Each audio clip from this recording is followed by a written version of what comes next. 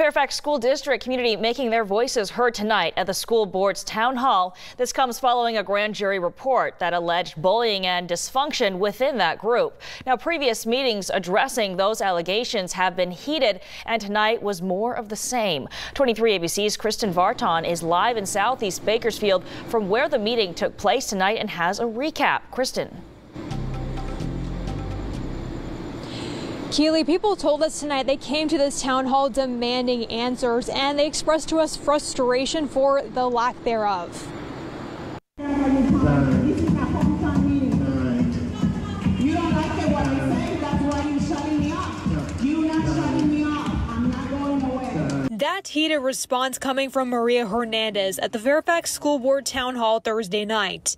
Hernandez telling 23 ABC she's been waiting for this meeting for 6 months. And finally it's here. So we're here to have our questions answered that we've been asking for. She and 20 other Fairfax teachers, parents, and community members stepping up to the podium in person or virtually to demand answers regarding a few topics, including the Kern County jury report that alleged bullying and dysfunction within the board. And in her hands, Hernandez holding a recall sign regarding trustees Jose Luis Tapia, Alma Rios, and board president Palmer Moland. Tapia wasn't present for the meeting. A few that took to the podium directed questions toward Rios, who along with Tapia threw out a proposed censure resolution regarding Moland's presidency back in December of last year, according to the report. A lot of stuff was discussed in closed session. It was a public censure.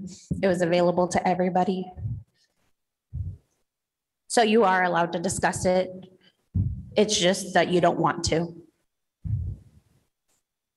So here's your chance if you would like to elaborate.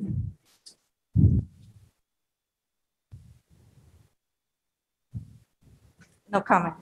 One speaker asking board president Palmer Moland repeatedly if he would resign from his position as board president, which was one of the grand jury's recommendations to have him removed. Moland saying that it would depend on the board collectively voting for a new president.